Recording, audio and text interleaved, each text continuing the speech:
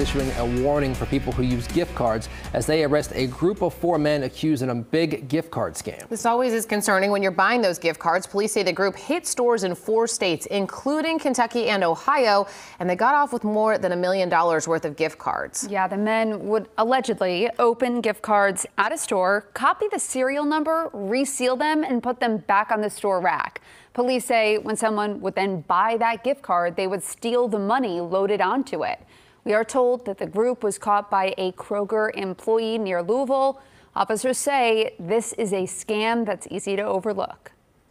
Take the extra minute to stop and look and make sure that that card has not been altered. I would say $1 million is a very low estimate of what they've done. Wow, well, if you think that you're a victim of a gift card scam, you should report it to the gift card company right away.